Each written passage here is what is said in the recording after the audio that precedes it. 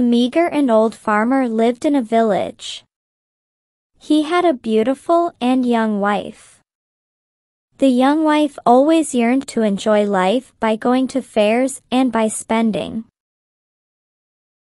One day a rogue overheard their quarrel and saw the young wife running out of the house in tears. He followed her and then approached her to talk. I overheard your quarrel with your old husband. You are very beautiful and young, and the old man cannot fulfill your desires for fun and finery. I am a widower looking for a wife. I have a lot of money but no one to spend it. So why don't you leave, old man? We will start a new life together. To his suggestion, the young wife eagerly agreed.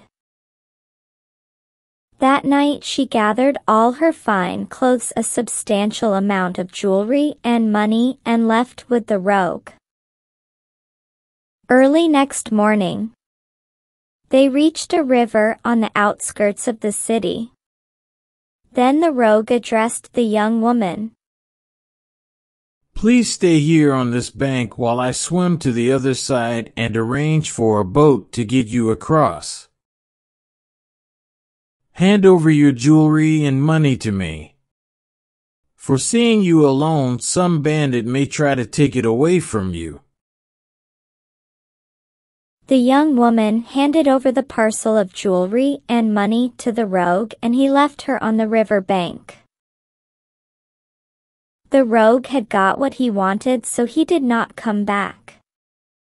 Now, it was noon, but there was no sign of the rogue, and young woman waited by the riverside.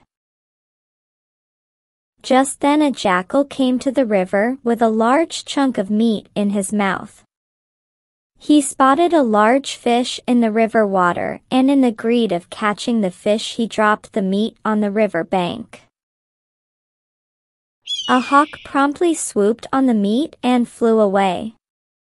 The hawk's movement altered the fish, and it too fled to the river bed. Thus, the jackal was left with nothing to eat.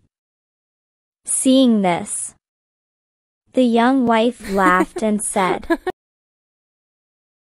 "You fool! Now you have neither the fish nor the meat to fulfill your hungry stomach."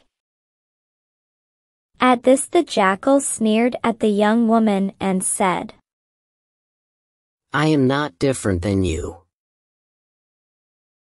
"How is that?" inquired the perplexed woman. You have lost your husband, your lover, and your money. No one as pitiable as you.